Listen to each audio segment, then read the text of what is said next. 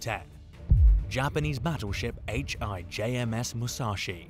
Over 70 years after US forces sank it, the late American billionaire Paul Allen announced the recovery of the famous World War II Japanese battleship, the Musashi, in 2015. The former Microsoft founder's private exploration crew found the ship. It was lying on the bed of the Sibuyan Sea off the coast of the Philippines. The historical boat was resting at a depth of over 3,280 feet. The Musashi and its sister ship, the Yamato, were two of the world's largest battleships. US airplanes sank the Musashi on October 24, 1944, during the Battle of Lake Gulf, the largest naval battle of World War II, when American and Australian troops destroyed the Japanese warship. Allen's Twitter feed revealed the discovery that included images of the sunken ship. Allen had looked for the Musashi 8 years before. After his team searched the seabed again, they discovered the ship in the middle of the Philippine waters, using an autonomous underwater vehicle, or AUV. According to the US Navy website, the Musashi was a mighty battleship with mammoth 18-inch guns. It's one of the largest battleships ever built, with a length of 862 feet, 263 meters. The US Navy stated that the conflict also damaged its twin ship, the Yamato, and American destroyers sank it several months later when it tried to get back to Okinawa. 9. A carrier pigeon and its secret message discovered in 2012. Even as late as 1957, the US and other militaries used carrier pigeons to deliver messages between troops and strategic outposts during World War II. Soldiers removed the message from the capsule attached to the bird's leg. Then they sent a message on by radio, messenger, or signal telegraph when the pigeon carrying a message from the front arrived at its coop, sounding an alert. Members of the Signal Corps manned the coops to decode the signals. The enemy was fully aware of the pigeon's mission, and they were constantly trying to shoot them down. The enemy also trained hawks to attack them. Several pigeons received the Dickin Medal, a British medal for distinguished military service given to animals. During the years of the war before the liberation of France, pigeons were also used to communicate with spies behind enemy lines, with the birds flying directly to the spy's contact or handler in the United Kingdom. Spies frequently had their own secret codes that were only known by them and their contact. In 2012, a Surrey resident discovered one of these pigeons, or the remains of one, while cleaning out a chimney. The bones of a pigeon's leg, with the red message canister still attached, looked like a twig. Since World War II, the pigeon had been stuck in the chimney. Although some claim to have secretly decrypted the message, the British government communications headquarters stated in 2016 that deciphering the text was impossible without access to the original source code. 8. Nazi World War II Enigma machine. Divers looking for discarded fishing nets in the Baltic Sea recently discovered something much more amazing: an Enigma machine. The Nazis used this machine to send and receive secret messages during World War II. What these divers thought they found was a typewriter stuck in a net lying on the bottom of the bay. Imagine their surprise when they realized what they had: the notorious Enigma machine. British cryptographers cracked the secret Nazi code, giving the Allies a leg up in the naval battle to control the Atlantic. Amazingly, they cracked the code without the Nazis knowing. The crews of roughly 50 German U-boats followed an order to sink their own ships in the bay near the Danish border shortly before Germany's surrender in May 1945. They did this to avoid giving them over to the Allies. The order included the destruction of encryption devices.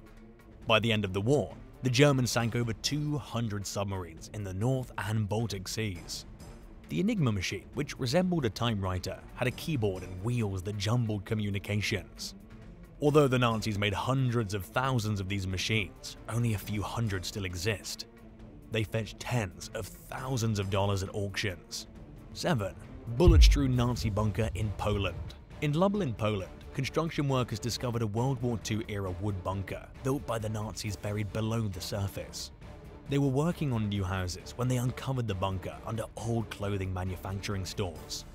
The nearly 80-year-old find includes a stairway with 3 underground passageways, concrete walls, and wood beam ceilings. Besides the bunker, they discovered many mineral water bottles from Germany and the Czech Republic, as well as fragments of Wehrmacht and Red Army armaments. The construction crews at the underground parking lot uncovered the bunker 23 feet, 7 meters beneath the former clothing and fabric store. Researchers believe it was the location of fierce combat between the Germans and the Soviet Red Army during the German takeover of the nation in 1944.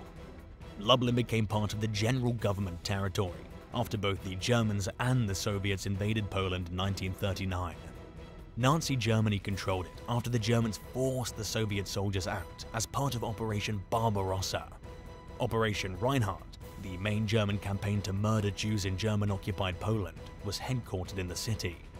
Between March 17 and April 11, 1942, the Nazis transferred many of the Lublin ghetto's prisoners, around 26,000 people, to the Belzec extermination camp, with the rest going to Majdanek concentration camp.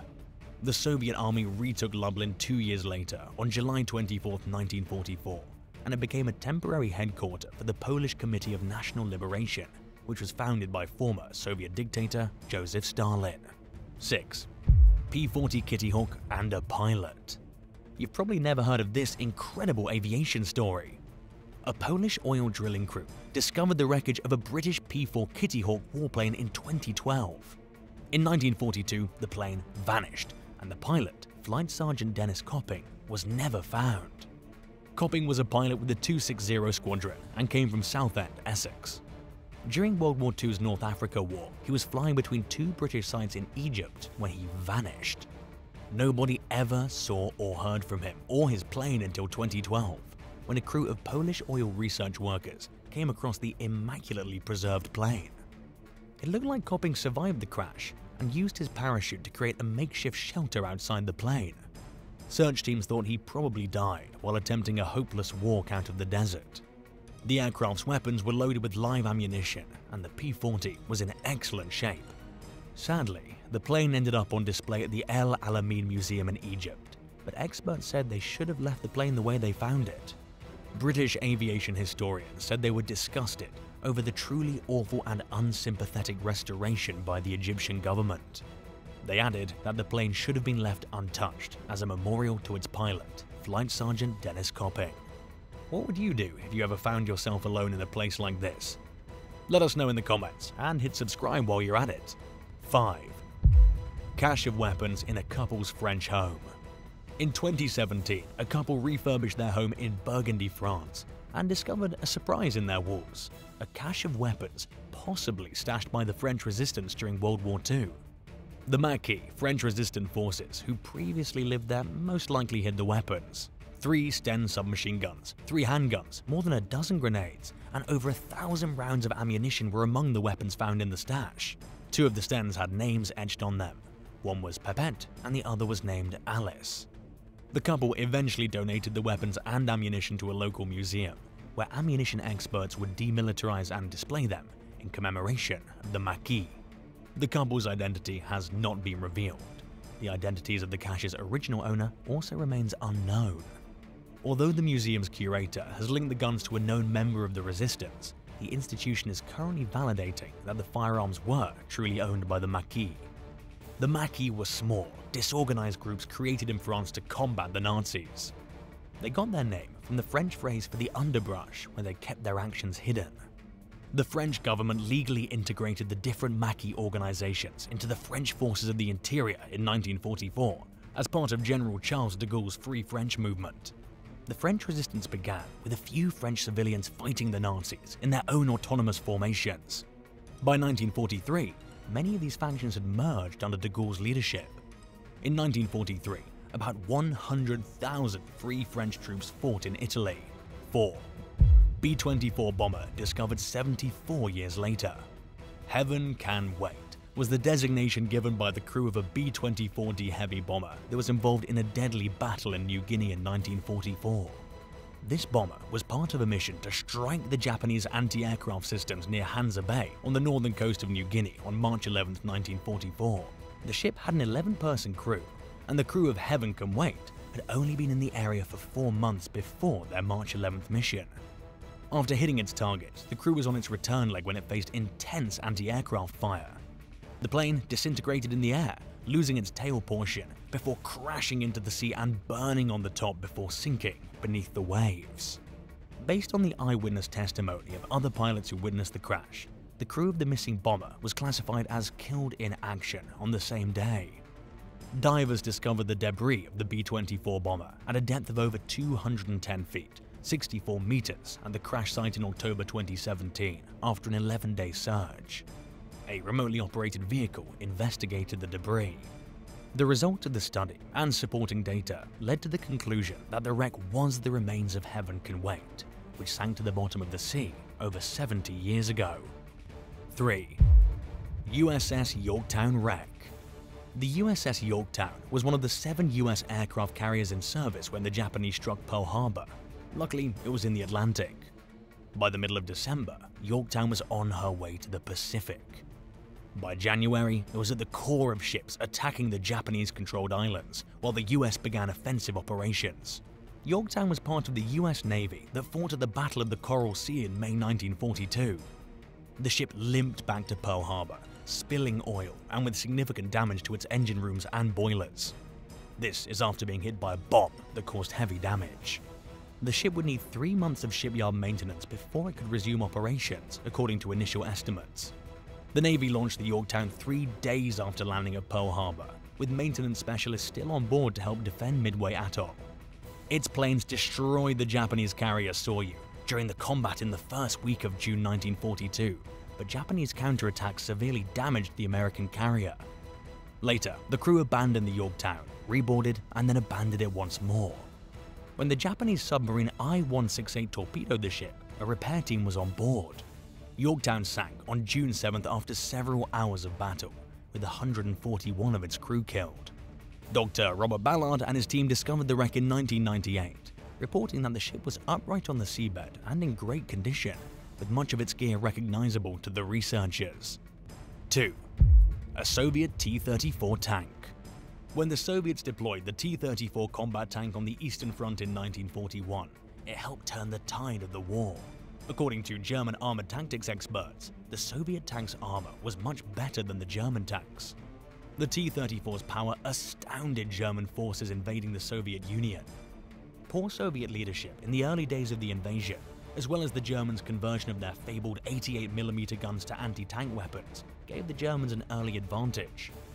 But in the Battle of Stalingrad, a significant turning point in the war, the Soviet tank proved superior and helped to obliterate the German Sixth Army. Divers in the Don River uncovered a complete Soviet T-34 resting upright on the riverbed in 2015. During the Stalingrad battle, the area saw a lot of action.